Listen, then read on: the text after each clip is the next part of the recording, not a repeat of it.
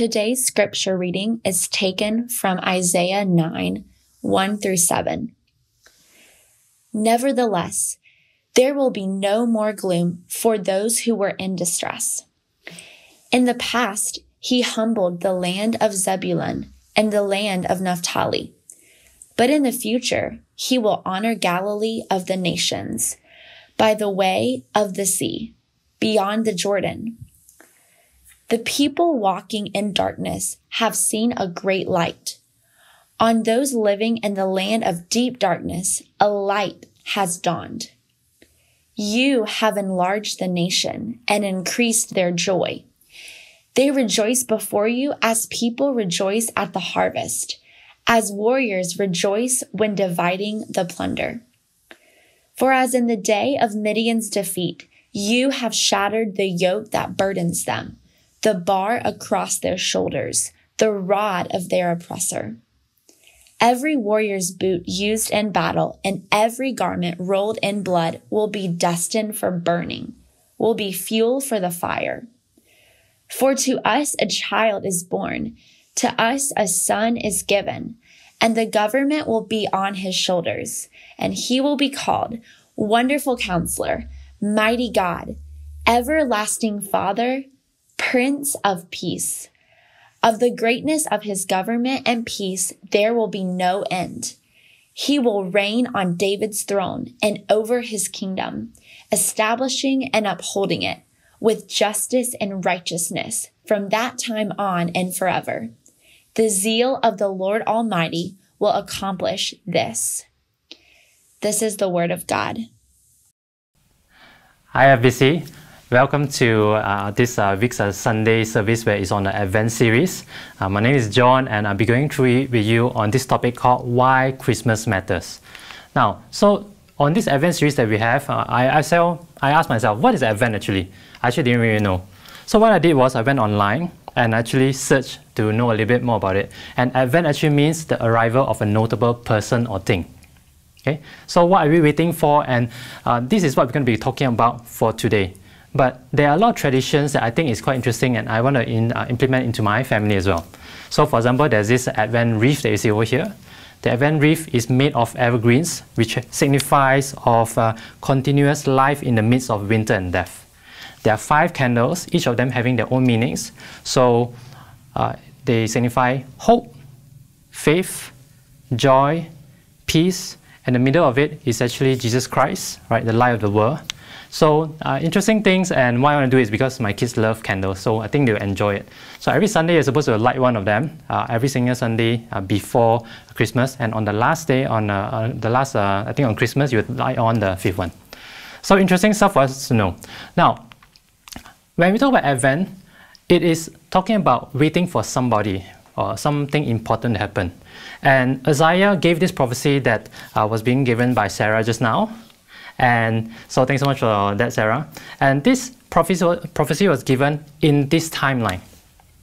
So after the nation of Israel was being set up, King Saul was the first king. And after 300 years of it, this is where Isaiah's prophecy came.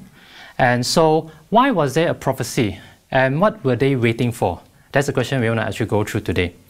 And so what they were waiting for was actually they were waiting for deliverance, waiting for somebody to save them.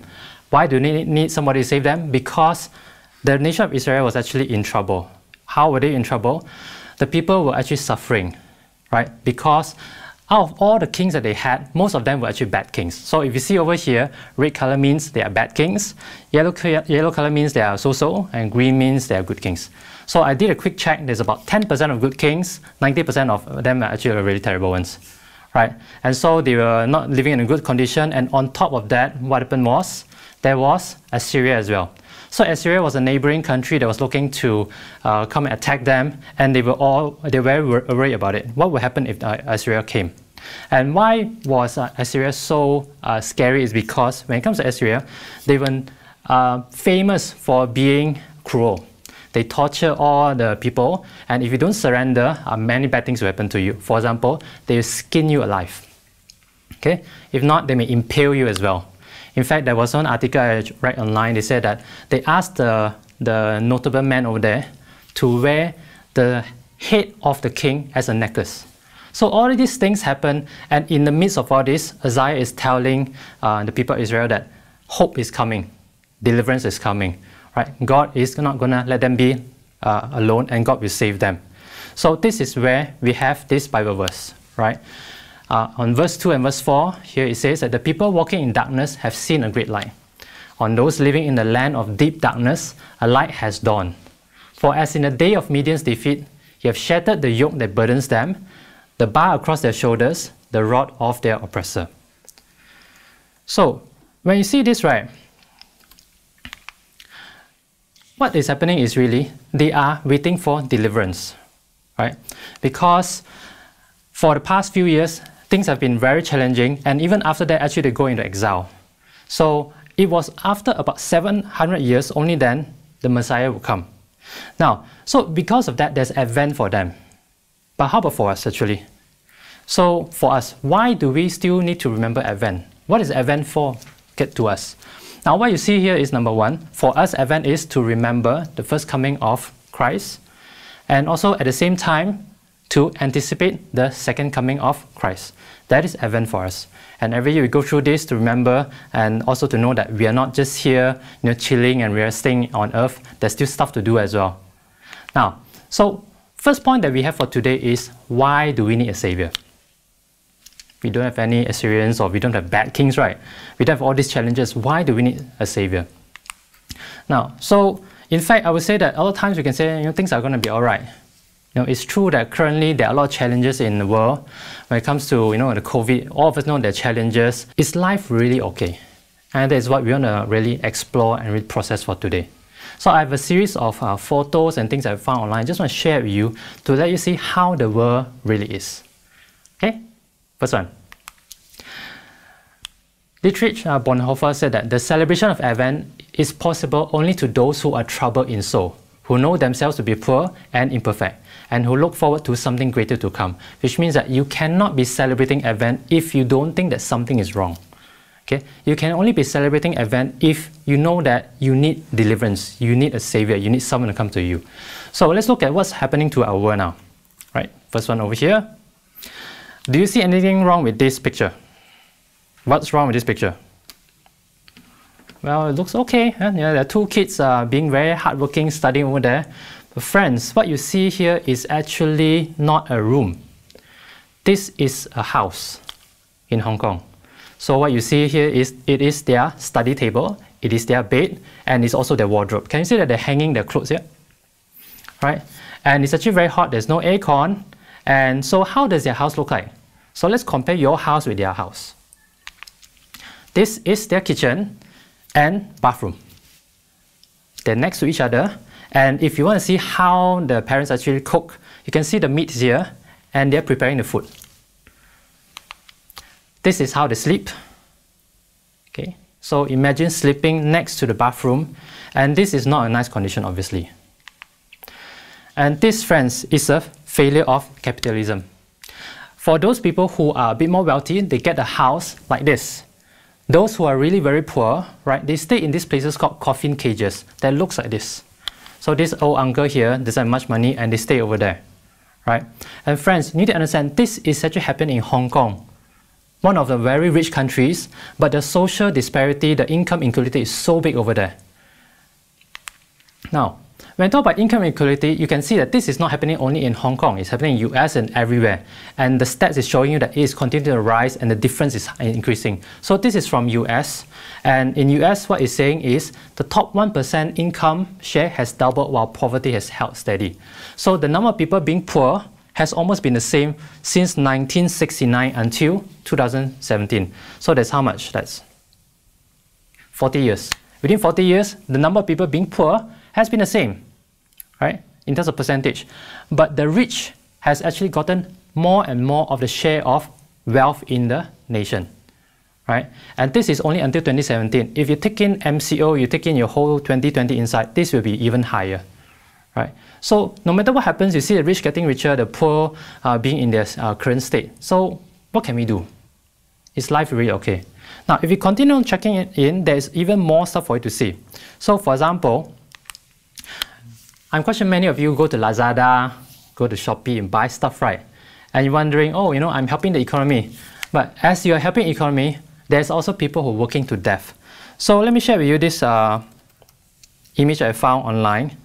So Mr. Kim actually is from Korea and he worked to death. After working for 21 hours, he called his friend and said, can I stop the next shift? I'm really very tired, I'm gonna rest. The answer was no, continue. He continued working and 4 days later he died. And he's not the only one. There's about 14 or 15 of them going through this. And why? Business too good. And business is too good, your people still need to work, and this is a result of it as well. That is on the financial side. But how about on others, So if this is the case, let's do more charity, let's help more people. Now friends, Malaysia is also famous. This is something that happened in Malaysia. This guy's name is Richard Huckle. It's a guy that when I read what he says, I feel very uneasy. Right? Why? So let me read you some of the things he said. Impoverished kids are definitely much easier to seduce than middle-class Western kids. I hit the jackpot. A 3-year-old girl was as loyal to me as my dog, and nobody seemed to care. So who is this guy? This guy is actually a pedophile. He came to Malaysia, and under the disguise of being a Christian, he goes around charities, homes and all that to help people. And what he's doing is really nasty stuff to kids. And this is what is happening. But friends, what you're seeing is the issue that is happening is not just one person. It's also there's lack of support for all these charity organizations and also lack of accountability. You know why? Because when there's not enough support for these organizations, if anyone is willing to help, they say, come, please help. I am willing for help. But we don't really check whether when a person comes to organizations to help, how are they really good or not? Right? So if I continue going through this, you see also that there are a lot of other issues. For example, I have over here Donald Trump. We're living in a post-truth era. Now, what does it mean for this? It means that it's very hard to tell what is real and what's fake anymore. This is actually not Donald Trump. It's a deep fake video. Okay? It's an image where was created by somebody in Belgium, if not mistaken, and they actually created a video whereby Donald Trump is saying something bad for some of the political campaign that they're trying to do over there. But in reality, he didn't say it. So it comes to this. If you hate this guy, you see a video like this, you believe that he's really saying it, and so even a character assassinate somebody is very easy. Even to cause any issues, any uproars in society, it becomes very easy because it's already becoming very hard to tell what is true, what's not true. Imagine if suddenly I show you a video of your husband doing something with another woman. What will you think? And friends, this is going to come. How do we tell what's true, what's not true anymore? What do we believe? And I would say in the West, this is happening and it's coming to Malaysia and Asia as well. And what we are talking about is polarization. What's polarization? It means that two groups of people are basically direct opposites. They do not make friends, they do not even want to talk to each other. And what I'm showing you here is the Black Lives Matter movement. So there was somebody being killed, and because of that, there was a whole riot happening. And in the riots, a lot of stores and shops across the whole America was being destroyed. There's vandalism, and people go in to loot, okay, to rob, to take things and run. So now, I want you to take note of what's being said by this article here. It says, big retailers say they don't mind the looting. Okay, they don't mind the looting. You know why? If you dare come out to say that looting is wrong, destroying property is wrong, you will be in deep trouble. Okay? So what they have come up to now is this. Either you're with us or you're against us. If you say looting is wrong, it means that you don't care about black people. That is happening. Yeah? Polarization. And all this is happening also because of the people that we choose, the leaders we choose. Currently, there's no civil discourse. What it means is, if you wear a face mask in US, it means, number one, you are Democrats. Right? Because coronavirus is fake. That's what they're saying. And if you go online and check out what Donald Trump is talking about, you understand that he's been always denying all these things. But friends, why has it come to the point whereby we can no longer talk to each other? Why has it come to the point whereby if I actually don't agree with you, then I'm wrong? Why can't we try to understand each other's point of view? And friends, this looks like something small, but when the whole society is not able to communicate, to really come to agreement, to really discuss things, you cannot progress. A lot of things cannot be done. Now, why is all this happening to the world? It is happening to the world the same reason why Israel is actually going through challenges at the time of Isaiah. And what happened to them was that Israel rejected God as king. From the beginning of time, even before that, they've been rejecting God as king, and this is the result of it. So you see over here on 1 Samuel 8, verses 7 to 8, what you see is the Lord told Samuel, listen to all that the people are saying to you. It's not you they have rejected, but they have rejected me as their king, as they have done from the day I brought them out of Egypt until this day, forsaking me and serving other gods. So they are doing to you. So what happened was, Israel was actually looking for a king, because they had no king, and they said, I want to be like other countries. We need a king to be with us. What they are really effectively saying is, we don't want God as king. We want to rule our own lives. God is not good enough. Let's do it ourselves. Let's do it our way. So, friends, what we're talking about is actually the heart of the human problem is a problem of the human heart. The problem is not with which minister, is not with which president, is not with which society, which financial system we are having. All these things, even if you remove capitalism and you actually put something else, things will still go wrong. Why? Because the problem is people. People will always want to take advantage of each other, and they always are selfish. And that is why, when we ask ourselves, why do we need a savior? The answer is because we cannot save ourselves. We're actually in deep trouble. Now, who is this savior? Who is this savior that we're talking about?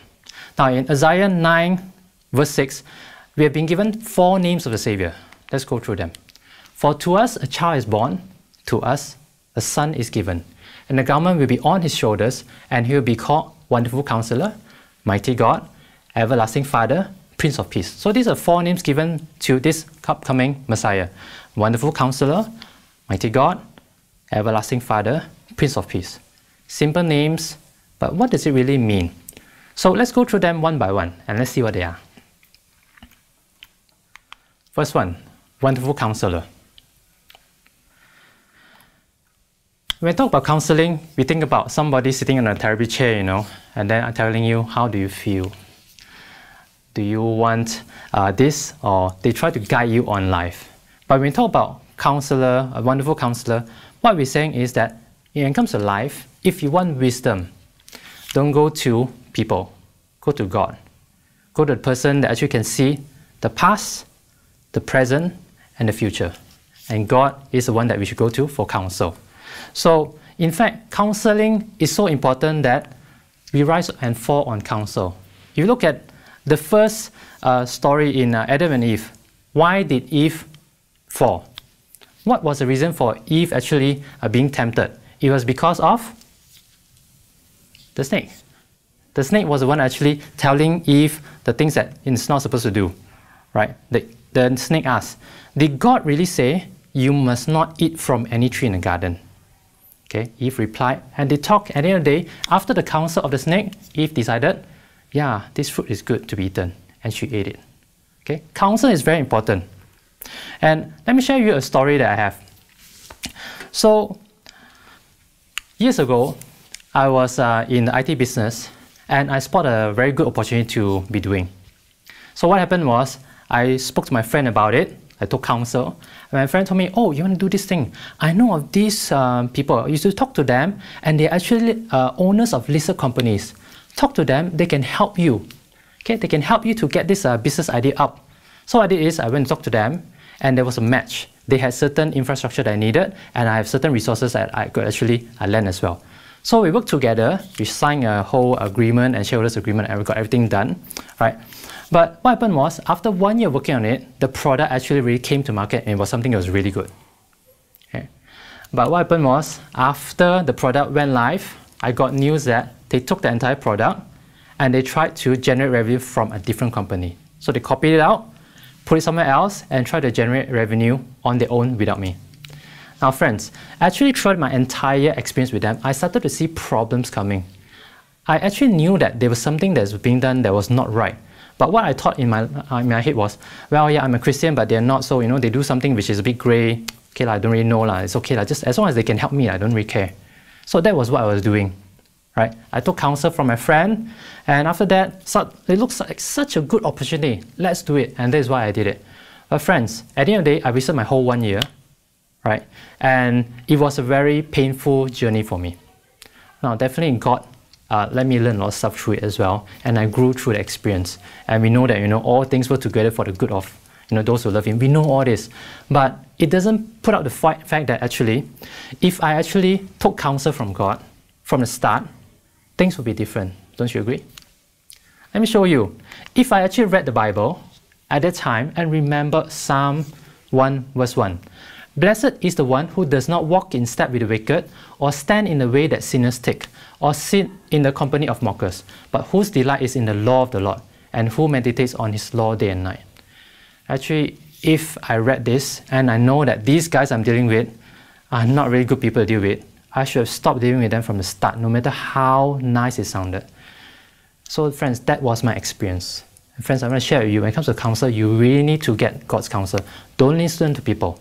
Who knows the future? Things may look very good, especially when it comes to business or even your career, friends. Okay, for those of you young adults, or you're in your O-levels or your SPM, you're looking to graduate, you're wondering what to do. Friends, don't seek counsel from your peers. Ask God. Take the time to really ask God, what should I do? Because this God loves us and He will help us.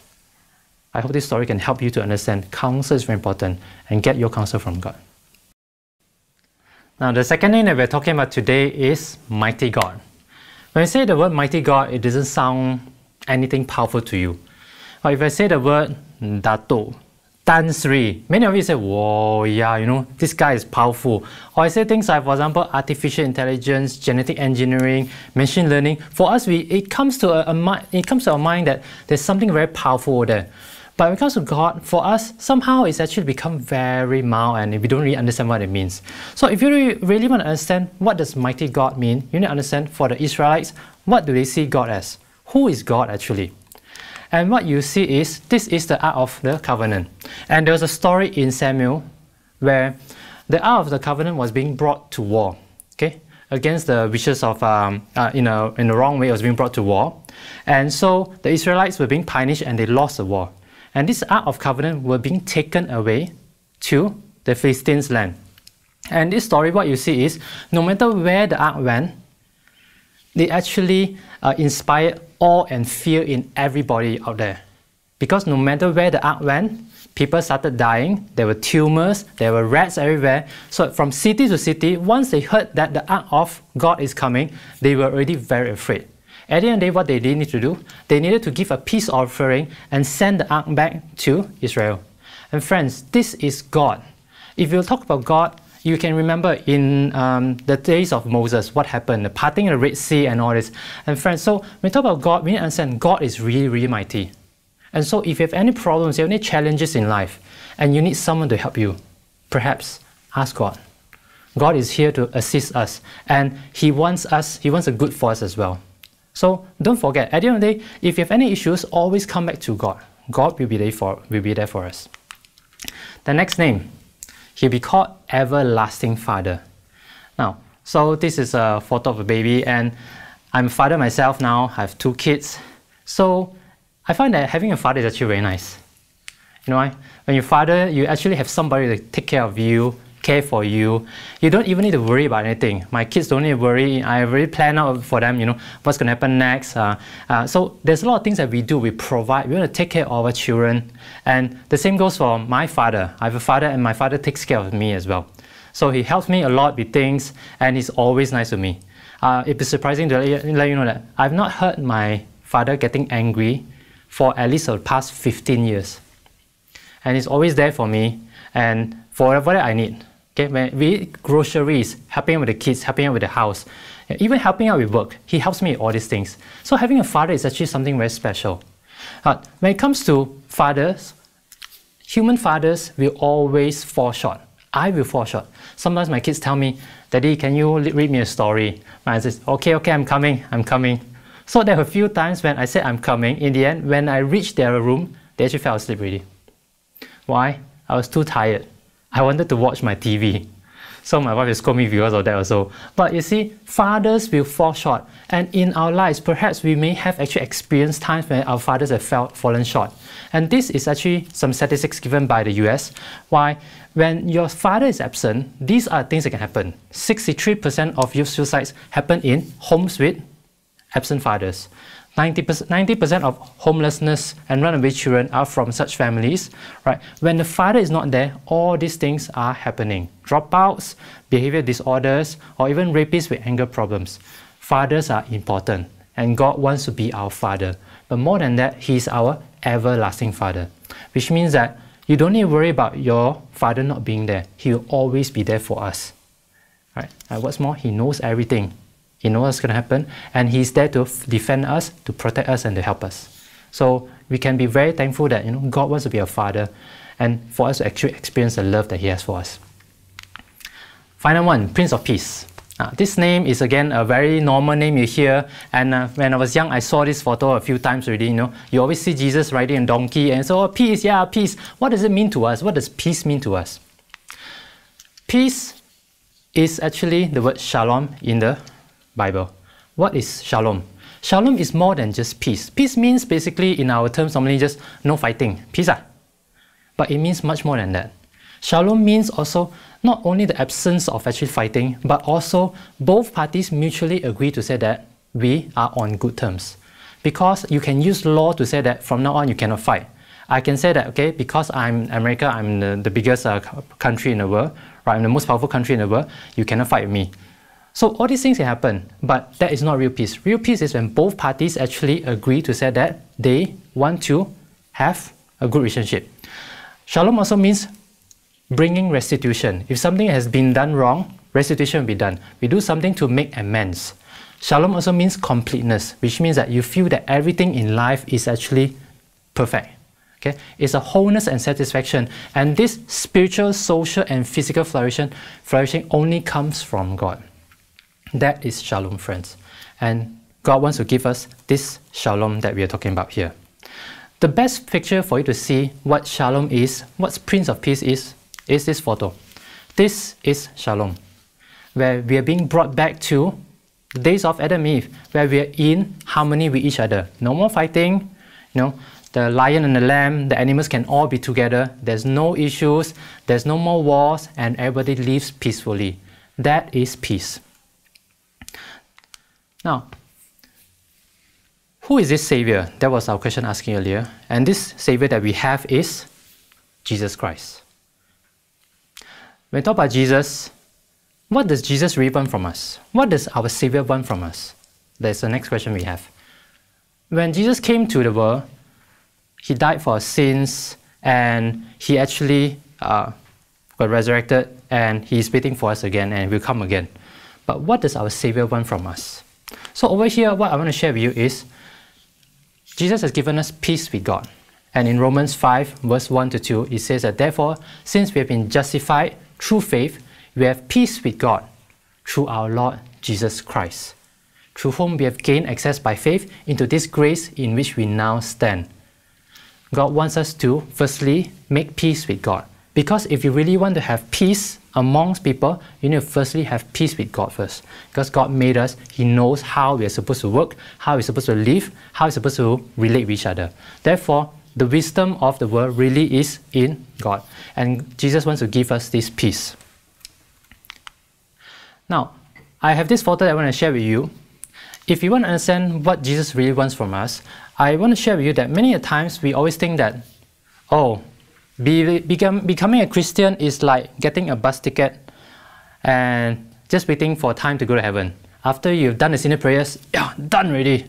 Okay, now I can just relax, play my PS, do whatever I want, go and makan, go around, do my stuff, just waiting. I'm just waiting to die, that's all I'm doing.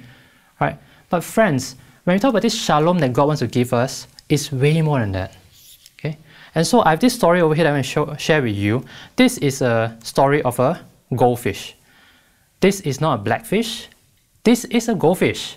Now, this is something that is very famous on TikTok, and there's this lady, he brought home a 10-year-old sick and dying fish over here. So this fish was sick and dying in the pet store and nobody wanted it. This girl brought it back, and this fish cannot swim. So it's a fish, but it cannot swim, right? It always laid on the substrate, and it always had problems because there's lesions and the fins were not working properly. This girl loved the fish, cared for the fish, and gave the fish a name.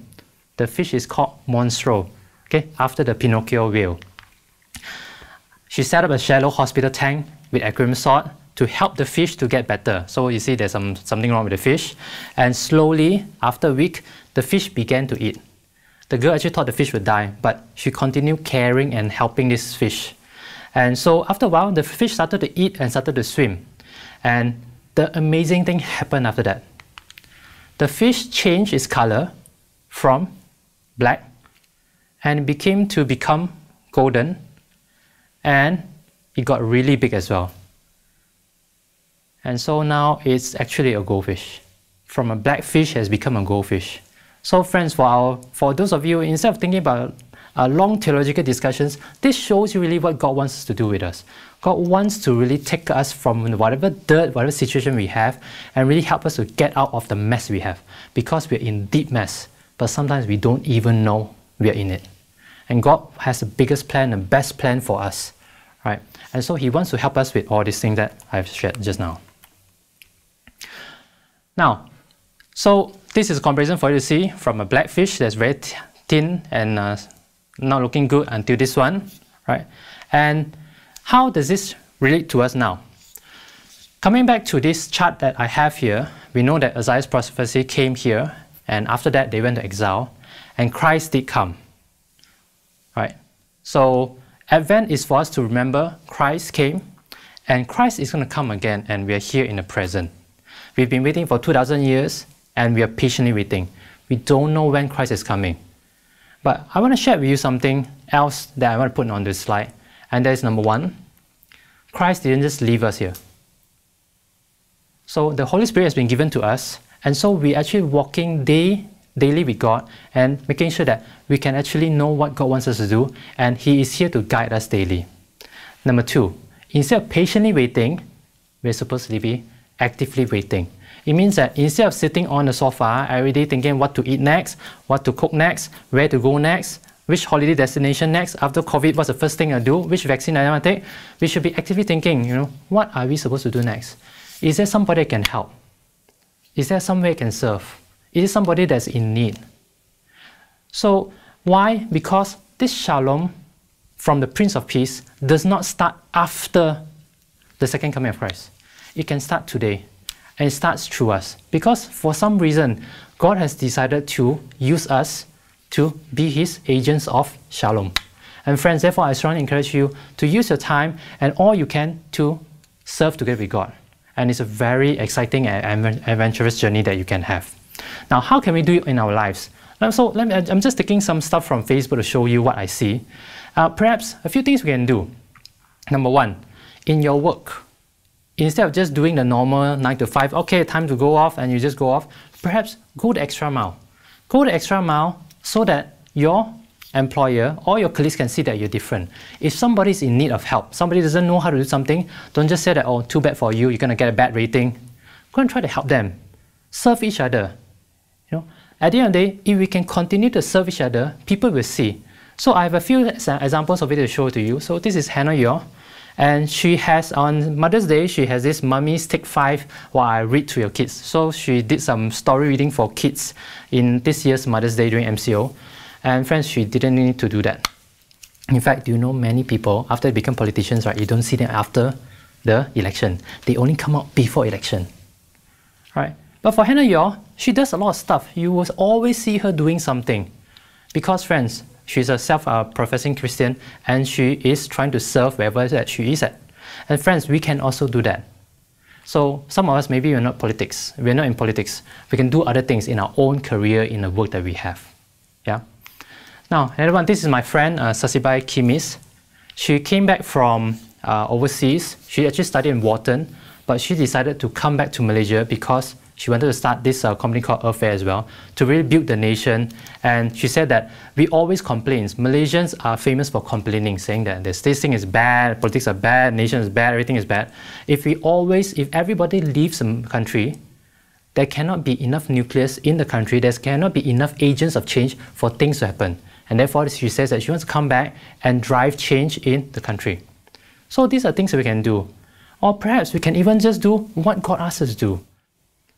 Besides serving in our original occupations, our family, and maybe to our neighbors, I want to encourage all of you to do something extra.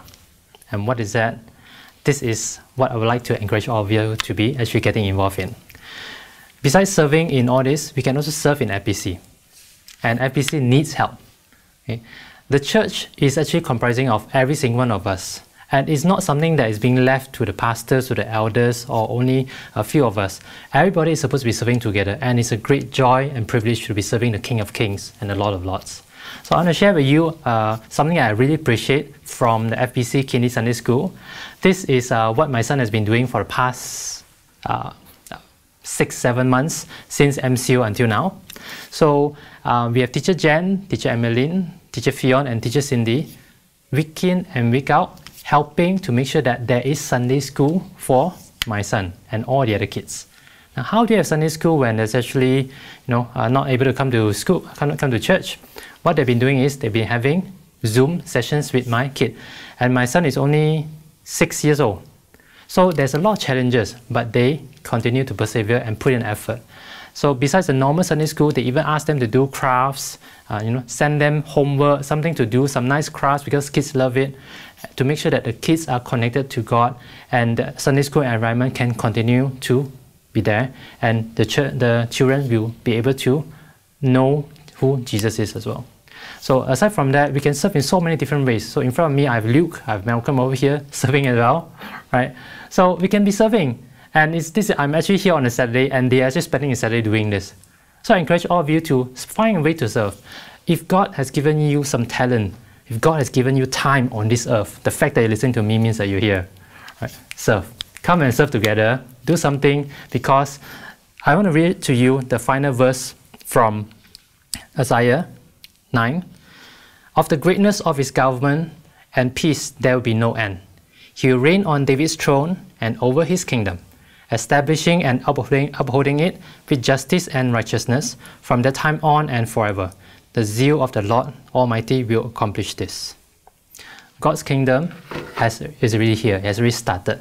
And I invite all of you to come and make this FBC a really good church so we can serve one another. And people from the outside look at us, they will know that in the same way, let your light shine before men, that they may see your good deeds and praise your Father in heaven.